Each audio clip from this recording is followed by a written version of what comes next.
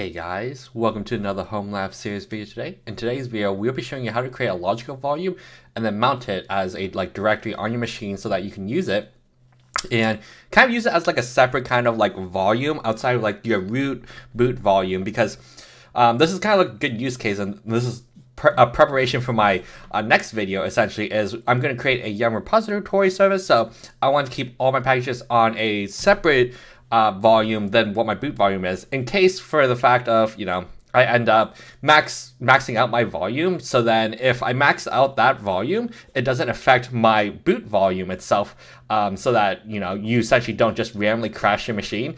So your OS volume being separated from your other volumes makes it really nice to kind of make sure, hey, you don't accidentally destroy your OS volume by just essentially having it max out at a given time, and then you're like, well, now I need to start deleting or even get in and then have to mount it to a different VM so that you can actually delete stuff and get all that. So it kind of gets that confusion all over the way. So essentially that's what we're going to show you how to do today. So this video is also sponsored by me, myself, and I. So if you enjoy my content and want to sponsor me or send me some free swag, let me know. My email is in the description below. So let's get started, guys.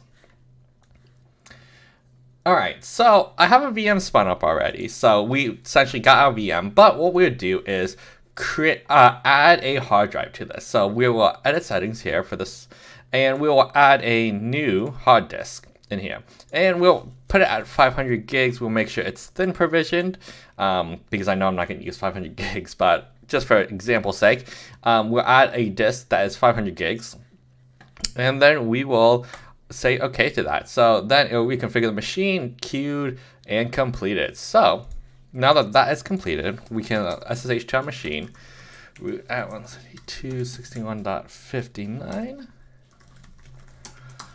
and we can do an fdisk list.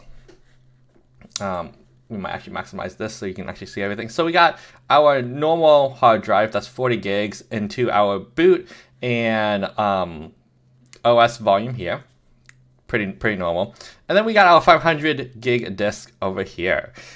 So what we'll do is, and I'll fdisk dev sdb. So note that the disk name is dev sdb here, right? So that's why we're using dev sdb. So dev sdb. So with this, you can look through all the utilities. There's a few things here, but what we'll do is add a new partition. So we'll hit N. It's just the primary, default 1. We'll just leave everything run. So this will essentially create a partition that utilizes the whole space here. And then what we'll do is change T, the partition type. So T, and then you can list all the hex codes. What we're going to do is actually do 8E. And then W for write and quit. So now if we were to do an fdisk disk list, we can see now that there is a partition for this. So now that we got a partition, we want to create a physical volume. So we go do pv create dev sdb1. So the device name is dev sdb1. We're going to create that. So hit that, and the physical volume is created here. Okay, so now that we have that physically created, we will create a volume group. So vg create, and then we'll name the volume group vg repos. And then we'll reference that volume group to use the dev sdb1 physical volume. So if you were to do a vg display, volume group display, you can see we got our OL for Oracle Linux volume group for our OS, and we got our VG repos for this that has the volume size of 500 gigs. So now that you have a volume, what we need to create a physical volume, now we need to create the logical volume from it. So we'll do lv create n, and then n is n's for name, so we'll just name it volume and repos, and then L, and we'll do 100% free, which will mean it will utilize any free space on that physical volume. So you can create multiple logical volumes in one physical volume and specify specific sizes. In this case, we just can use the whole physical volume. And then we just do the volume, which is the volume group repos. So I created.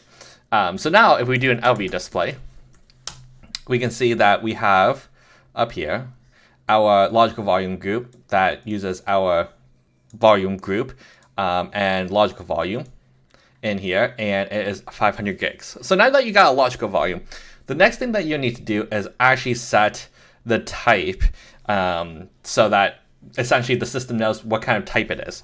So in this case, what we'll do is mkfs.xfs. So we're going to create a XFS file system type, and then we will reference this over here, the logical volume group path, as the parameter, and we'll hit that. So it will essentially create all the things that it needs, and then we should be set. So now the logical volume, all the volume stuff is squared away, but what we want to do is actually mount it so that it actually is part of a directory that is mounted, right? So what we do is go to FS tab here, and you can see how like our root and our swap volumes are mounted. So root is mounted to slash.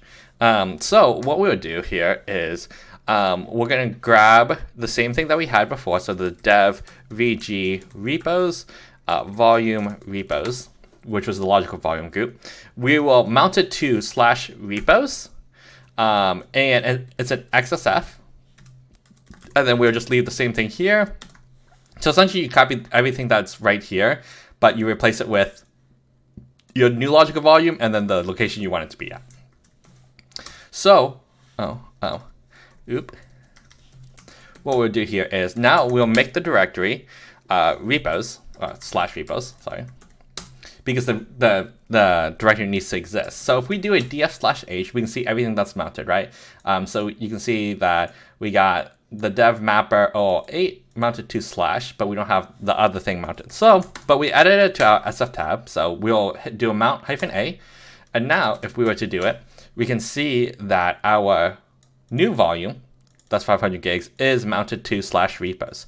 So essentially now if I max out slash repos, it will only max out this logical volume and won't max out my OS volume. So essentially, if I needed to delete things, I can still use the machine as the machine, and then essentially navigate whatever is in this directory.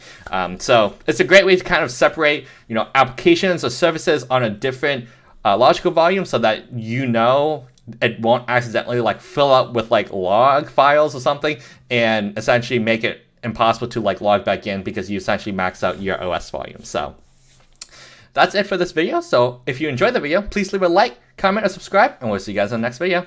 Bye.